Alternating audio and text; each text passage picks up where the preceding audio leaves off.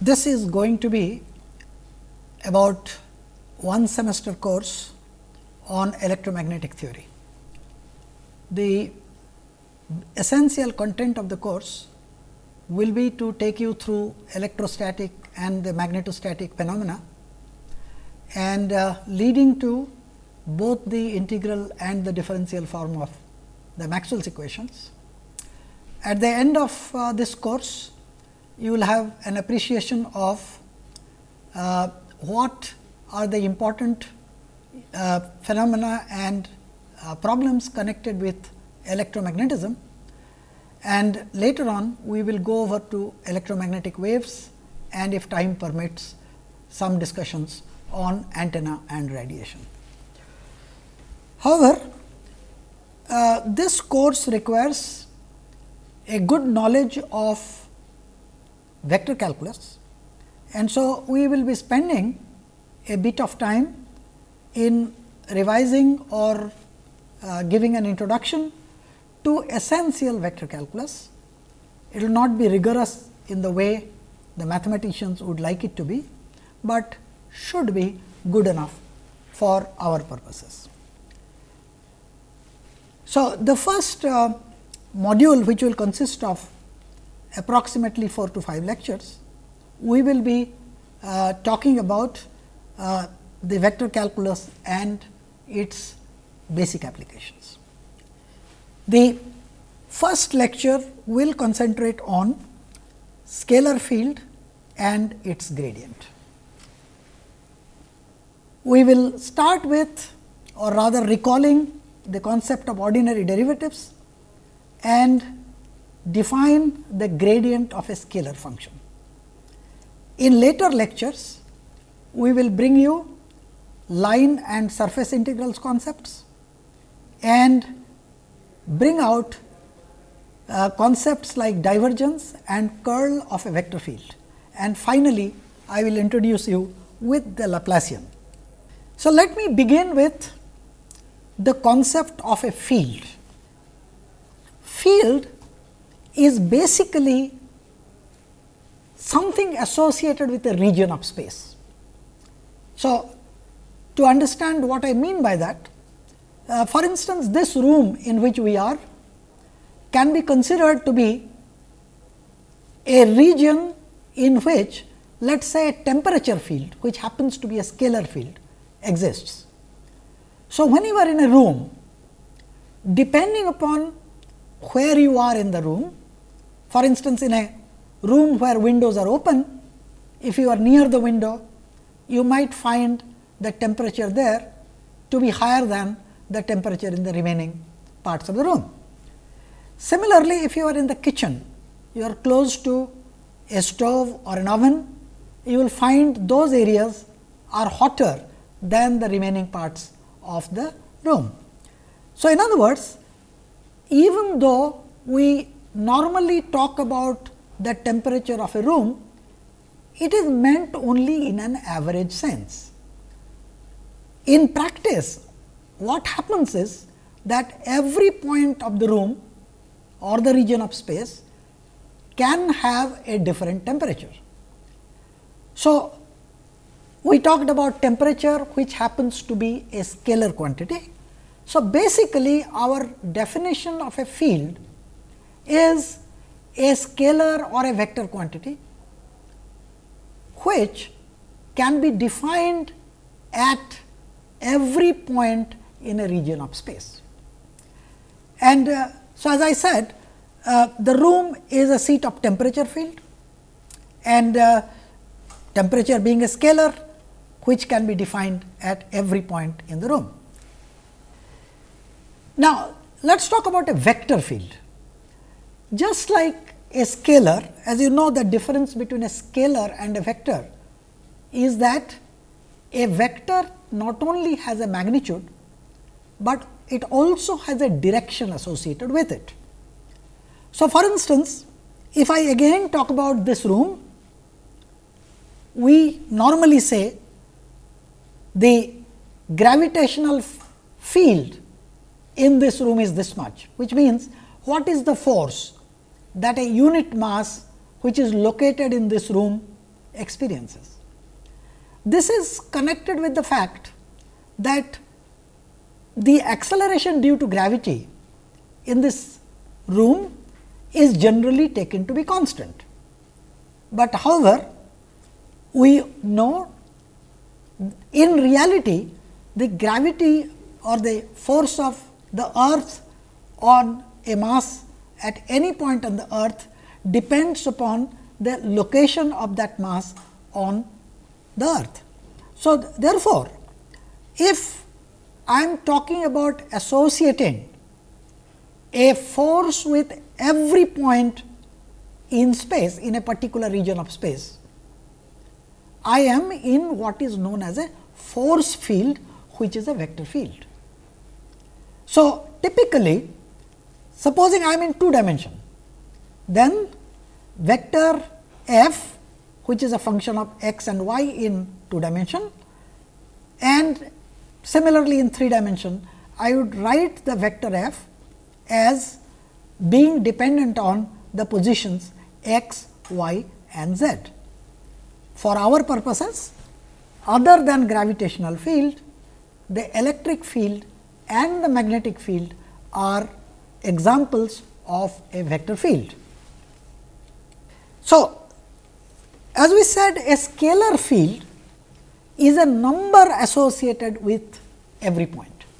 It is very easy. What we could do is, for example, take a graph paper and wherever we want we can associate a number, we can write down.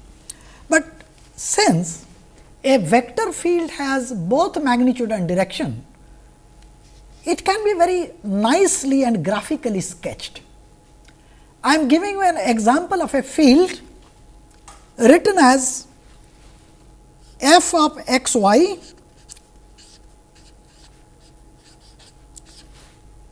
this is a 2 dimensional vector field, which is y I minus 2 x j.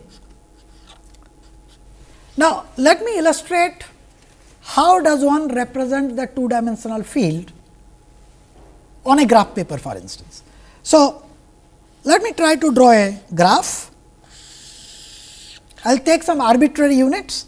This is the origin, this is 1, this is 2, this is 3, etc. And similarly, on this side I have minus 1, minus 2, minus 3.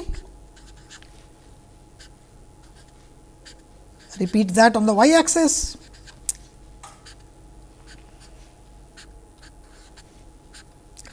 Now, let us look at some specific points. Now, notice that at the origin my value of x is 0 and y is 0. So, as a result the field is 0 there. So, since 0 does not have a vector direction associated with it, so we just put a point there. Now, let us look at what happens, for example, at the point 0 1. So, you notice 0 1 is this point. Now, if it is 0 1, since x is 0, y is 1, the value of the vector field at this point is simply psi. Now, which means it is in the x direction, having a magnitude of 1. Now, what I do is I take an arbitrary scale. So, let us suppose I decide that this is my 1 unit vector from here to here. Since it is in I direction, I just write it here and I can scale it like that. Now, let us come for example to the point 1 0. Since x is 1, y is 0, you notice this is minus 2, but in the j direction. Okay? Minus means in the negative y direction, and since its length is twice as much, I represent it by a vector by twice the length of this. Similarly, let us take the point 1 2, which is the point here. So, let us look at what is 1 2. Since y is equal to 2, this is 2 I, and x is equal to 1, it is minus 2 j. So, what is 2 I minus 2 j? It is a vector which I must first take 2 units along the x direction and another 2 units along the y direction and complete the perpendicular and find the resultant. So, therefore, the field at this point is represented by a vector along this. So, what I have done is this, that you could go on, you could take various representative points on a graph paper and sort of try to draw your own grid. Some of the values on a graph paper are given here, but you could do it yourself. Now, so if you take a large number of points and draw this according to this, you will find the vector field has a pictorial representation of this type. It is pictorially represented like this.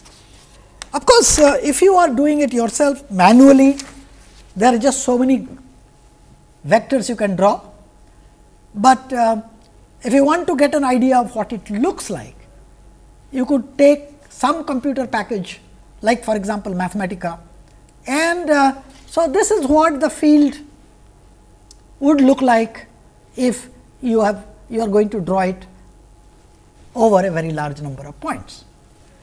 I am not going to be able to draw it in 3 dimension, but on the other hand it is possible to get a computer simulation of vector fields in 3 dimensions as well.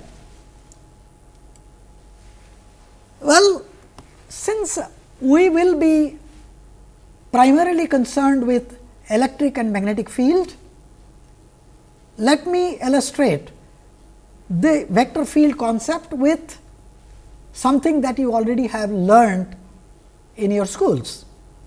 Here what we have done, I have a positive charge which is represented with this, and a negative charge which is represented in this red color. Now, supposing I am to draw the vector fields, these are incidentally called sources. As you know that if you have a positive charge and you put another small positive charge near it, that charge is repelled. In other words, the direction of the force, supposing you put it here, the direction of the force on that charge will be from this charge to that charge, and it will be repelled. And if the charge happens to be attractive, positive, negative, then it will be attracted. So, this is what the vector fields would look like for a region which has a positive charge and a negative charge. Now, these lines are so close, the lines along a particular direction are so close that we normally connect them by a continuous curve, and these are generally known as lines of force.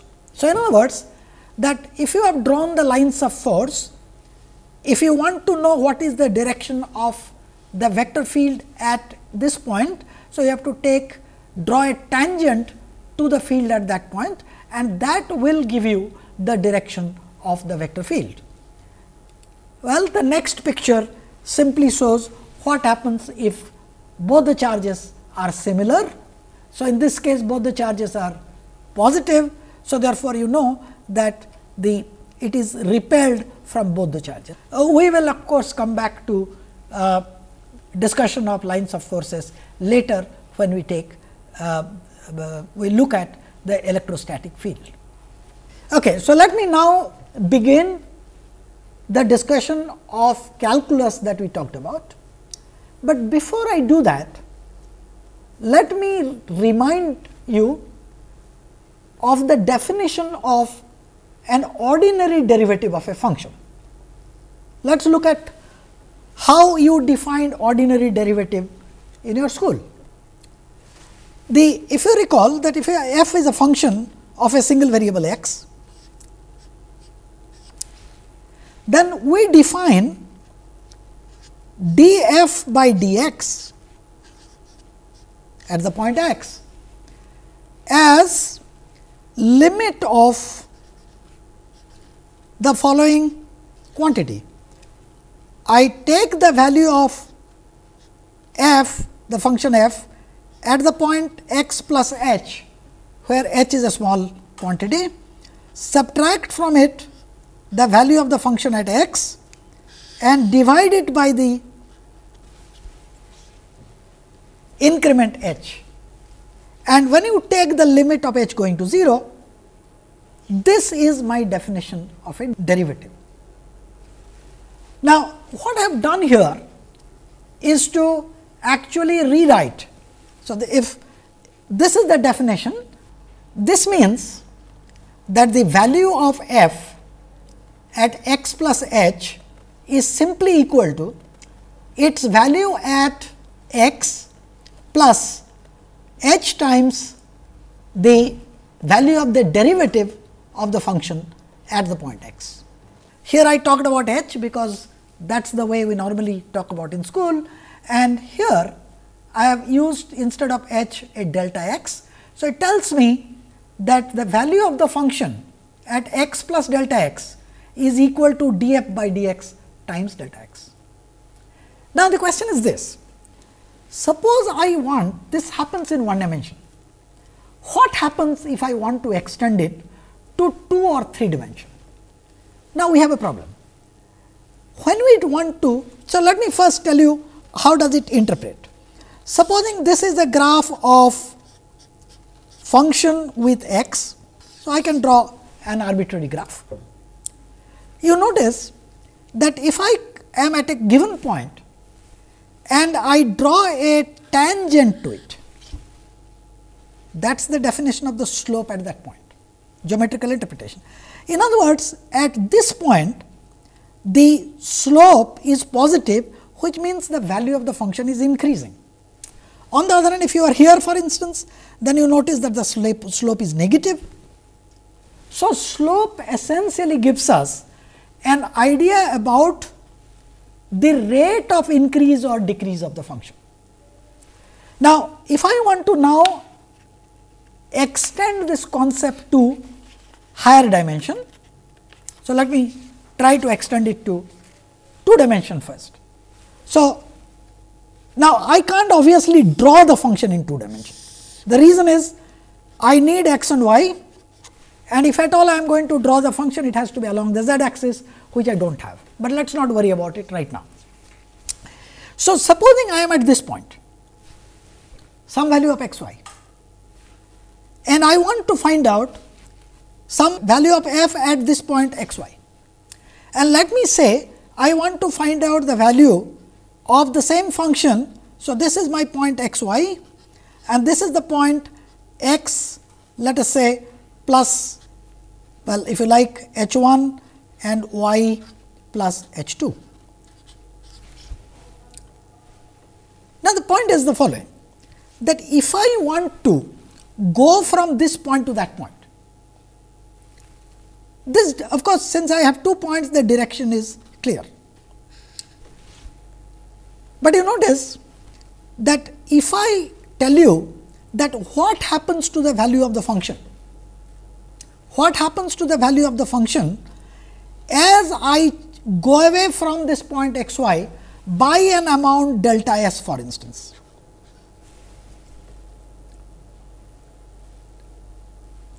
In one dimension, delta s could be in either of the 2 directions, just positive or negative. But here, once I am told that I have to move by an amount delta s, I can move in any direction. In other words, it would depend upon the direction in which I move. And we introduce what is known as the directional derivative. So, what happens is this, that I am then asking that suppose you move by an amount delta s, move by an amount delta s along a specific direction,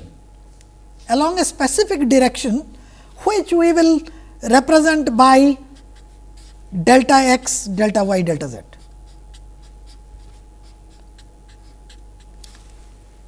This is my directional derivative.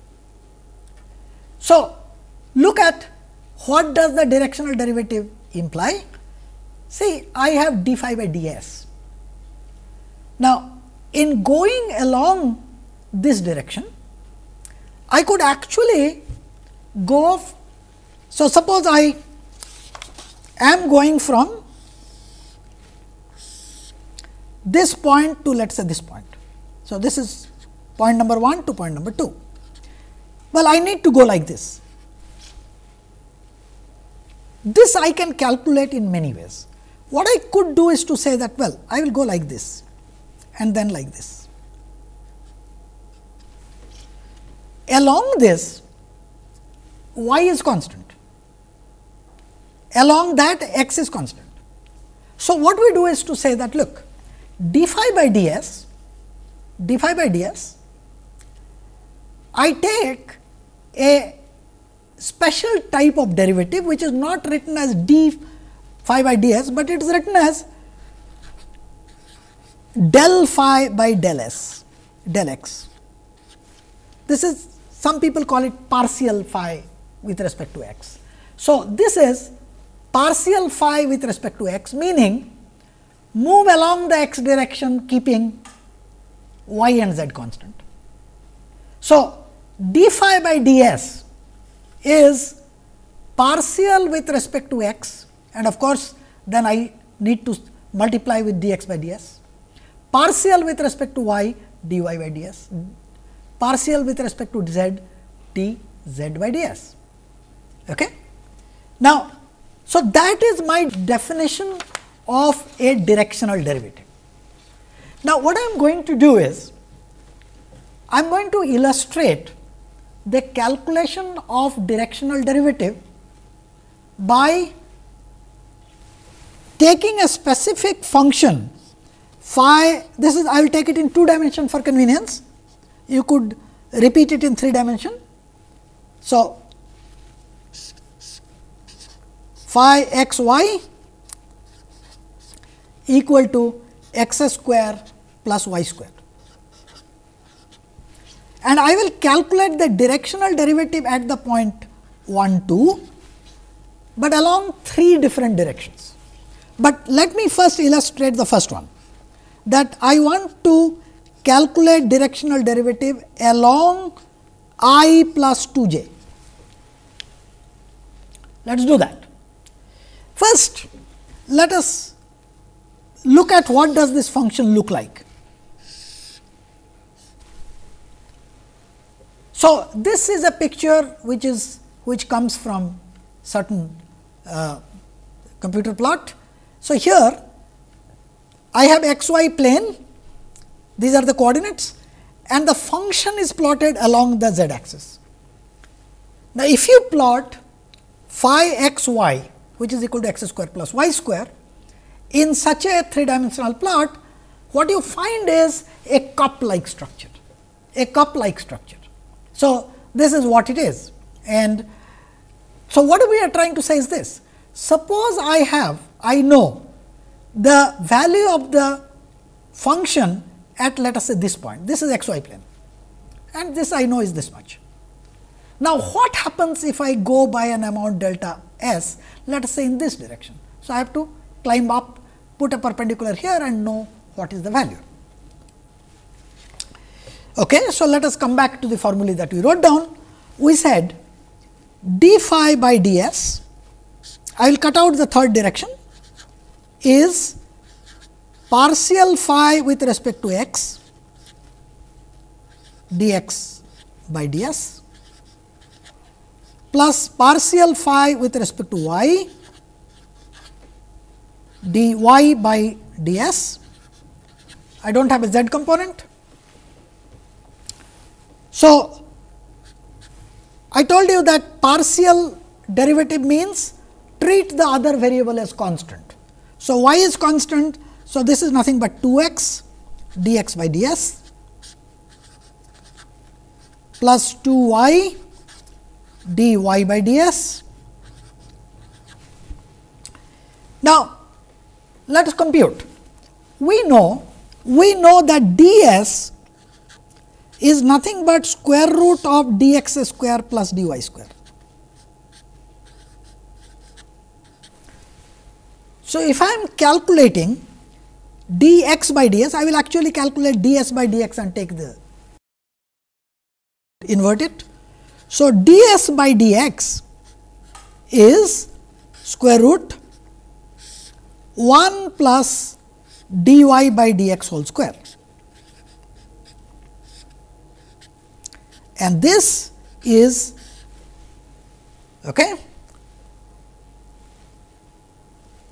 this quantity is what we are interested in. Now, notice that I have a particular direction I plus 2j.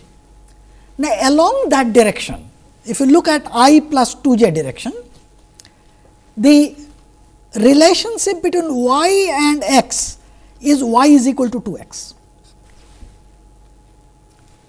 Now, if y is equal to 2x, then dy by dx is just equal to 2. So, this is simply 1 plus 4, which is equal to square root of 5. In an identical way, I can compute what is ds by dy, and of course, I need dx by ds, which is then 1 over square root of 5, and this of course is 2 by square root of 5. So, plug these things in there and compute what is d phi by ds, which will work out to 2 root 5. The second part of the problem I will not do, but I would expect you to do it as an exercise. But I want you to look at the third problem a little carefully. Here, what we have asked? We asked that we want it along the direction I plus alpha j, where alpha is a constant. Now, along this line, y is equal to alpha x. Now, you can essentially repeat the same calculation that I did for the first part of the problem, and you can show that the directional derivative of the function phi d phi by ds is along this direction is given by 1 plus 2 alpha divided by root of 1 plus alpha square. Now, if you examine this function, you will find that the directional derivative takes a maximum value when alpha happens to be equal to 2. You of course know how to do it. You know that I want maximum of this. So, I differentiate this one, put it equal to 0, evaluate what is alpha. Now, if you take alpha equal to 2, I am saying that the directional derivative is maximum in the direction I plus 2j. But notice I was calculating this directional derivative was calculated at the point 1 2. Now, if you look at the graph, the point 1 2 is this point. At the direction I plus 2j, the direction I plus 2j at this point is a radial direction. So, therefore, the directional derivative for this function takes the maximum value along the radial direction. Now, let me now define what is meant by gradient of a function. Now, this gradient is written using a symbol which is called a grad. It is an inverted triangle like thing. You also write is, we call it del phi. We also write it sometimes in word as grad phi.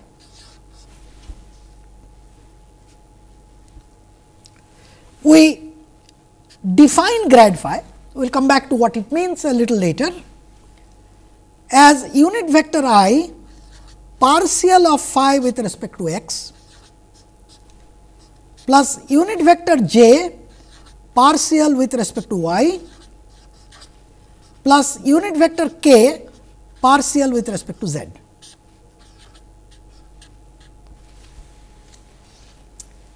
So, let us suppose I have a unit vector u, which has components a I plus b j plus c k. Remember, I have said u is a unit vector. In other words, a square plus b square plus c square must square root must be equal to 1. So, let us just represent it by a vector like this. Now, we are at this point, this is the direction of the unit vector as shown here. This tells me that if I am at the point x 0, y 0 and I want to go to a point, let us say x y, then my x is equal to x 0 plus a s, s is the total length by which I am moving in this direction, y equal to y 0 plus b s, z equal to z 0 plus c s. Trivial to see it in 2 dimension, because supposing this is s, supposing this is s, then this is the direction of the unit vector, this is the direction of I, this is the direction of j. So, clearly this is nothing but the cos theta, which is the angle between the unit vector and the x direction, and so therefore, this follows. Now, with this d phi by d s, which if you recall we had written partial with respect to x dx by ds etcetera.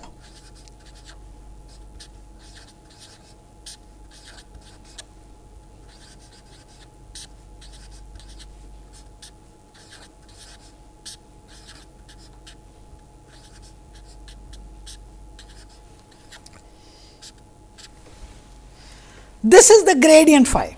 This is the gradient phi definition. This is the gradient phi definition, and u is a unit vector like this. So, this is nothing but d. So, what is this quantity? Since we have seen what is x is x 0 plus a s, y is y 0 plus b s etcetera etcetera. This tells me that this dx by ds, which is what I need here, x 0 as a constant, is nothing but a. Similarly, dy by ds is b, z by ds is c. So, therefore, I write this as d phi by dx a plus d phi by dy b plus d phi by dz c, but a, b, c are components of a unit vector along the 3 direction. D phi by dx, d phi by dy and d phi by dz are component of the vector grad phi. So, this is nothing but the scalar or the dot product of grad phi with the unit vector u. Now, once we have derived this, let us look at what does gradient mean. U is a unit vector. As a result, grad phi dotted with u is magnitude of grad phi, magnitude of u is 1 times cosine of the angle between the gradient direction and the unit vector direction. Unit vector is the direction in which you want to move. So, since the maximum value of cos theta is 1, it tells me that, and the cos theta becomes 1 when theta is 0, which means the direction in which you are moving is along the gradient direction. So, therefore, the magnitude of gradient is maximum magnitude of the directional derivative, and the direction of the gradient is the direction in which the directional derivative is maximum. This is what illustrates this. Well, what does it actually mean physically? Supposing you are on a hill and you are not quite at the top, but let us say somewhere in the middle, and you want to come down. Now, there are many ways of coming down the slope, but let us suppose you want to move by a given distance. If you want to move by a given distance, the fastest you will go is if you move along the direction of the steepest slope, and that is the direction of the gradient. That is the direction of the gradient. So, let us return back to that function phi x y. Well, we do not really have a z there. So, equal to x square plus y square.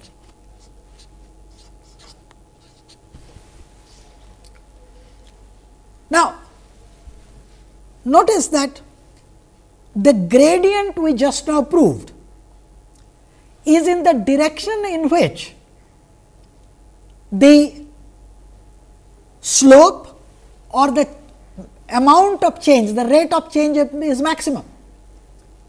Therefore, it follows that if I have a surface phi x y z, the gradient must be perpendicular to a surface along which the value of the function does not change. So, let us the same picture, let us look at it slightly differently. Now, this is the picture that we drew of the function x square plus y square, the axis etcetera are removed there. Now, if I have to look at the intersection of this surface with a plane, so this is a plane. Now, obviously, a plane on which the value of the function will remain constant will cut this surface in a circle. So, that is my level surface. In physics, we are familiar more with what is known as an equipotential surface. That is a surface on which the potential is constant. So, what we have proved is this: the magnitude of the gradient is directed along the normal to the level surface, or in our case the equipotential surface. So, this is the surface on which phi is constant. Now, we know that for the curve that we have been talking about, for the curve that we are talking about, phi x y, x square plus y square equal to constant will give me the level surface. But what is x square plus y square equal to constant? This is nothing but family of circles, and these are the circles in which a flat plane cuts that picture that I showed you some time back. Now, so gradient of phi of this function, remember, I times d phi by dx, partial phi by partial x is 2x plus j times 2y, which is nothing but 2 times the radial vector, radial vector. So, this is nothing but along the radial direction, and which is normal to the level curve. So, this is what is shown here, that I have chosen 3 circles as representative circles, and you notice as the radius of the circle increases, the gradient increases, and as a result what I have done here in this picture is to show these as radial vectors, but when the circle is smaller, my vector magnitudes are smaller, they are radial. As the circle becomes bigger and bigger, the arrow lengths become bigger and bigger. So, in other words, gradient itself is a vector field. So, please understand this. Gradient of a scalar function is a vector. Gradient of a scalar function is a vector. It is a vector because its direction is normal to the level surfaces. So, this is a quantity which has both magnitude and direction, and as a result it is a vector field. I want to prove this formally. So, we have talked about a level curve. Well, in the example that I gave you, the level curve was a circle, but supposing I am looking at a level curve for which phi is equal to c, which is a constant. And let us say that this curve is parameterized by a variable t.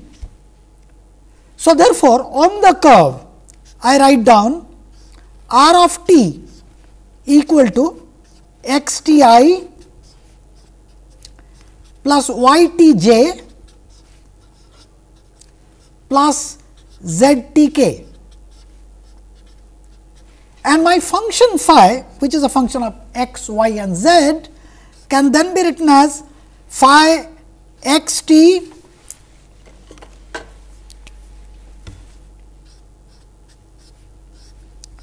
y t z t equal to the constant c.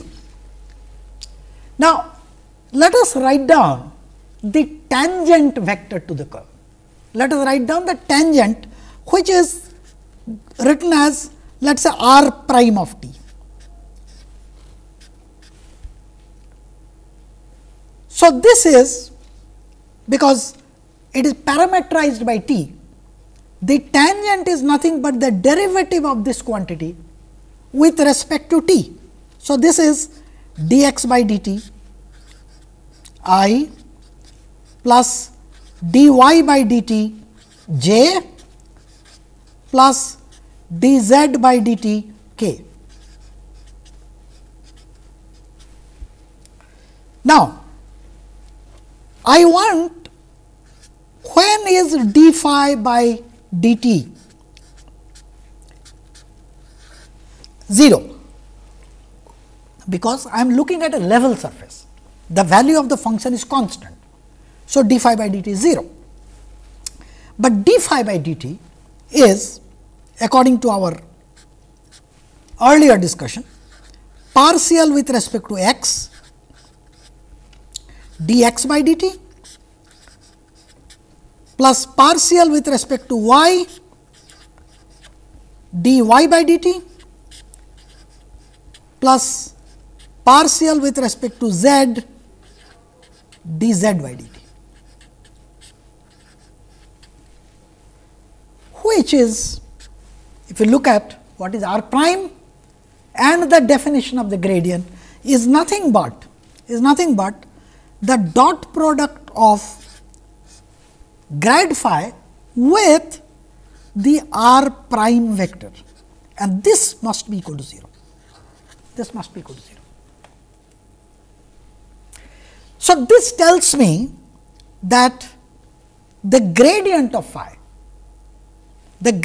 phi is normal to the tangent vector, is, in other words, it is normal to that curve. Okay? Now, one could try to do some of these things from first principle. Now, for example, I am going to illustrate partially do a problem that, let me take a very simple function 3 x square y, and I want to find out the directional derivative of this at a point c, which is minus 2 1, along the direction 3 I plus 4 j.